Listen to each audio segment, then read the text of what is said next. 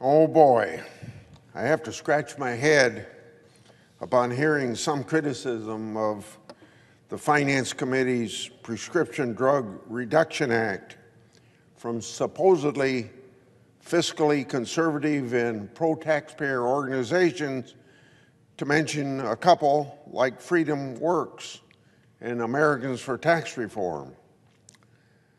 The Grassley-Wyden bipartisan bill ought to have a lot of support.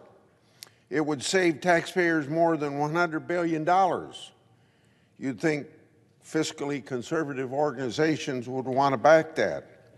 Of course, some of these fiscally conservative organizations receive substantial funding from Big Pharma.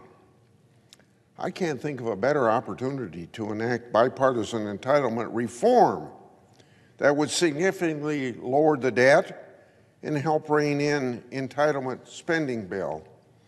And this bill happens to be judged by the Congressional Budget Office, a nonpartisan group working for the Congress as a whole, saying it would save a little over $100 billion.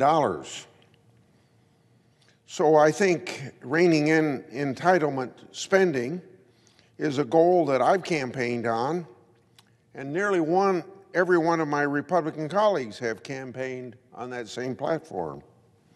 So now is a chance to carry out those campaign promises. In other words, stand on the platform you run on. In an era of gridlock and partisanship, do supporters of less government spending and balanced budgets really think their goal can be achieved without bipartisanship? Because nothing gets done in the United States Senate that isn't somewhat bipartisan. The good news is that my legislation is bipartisan, and support for the bill is growing every day.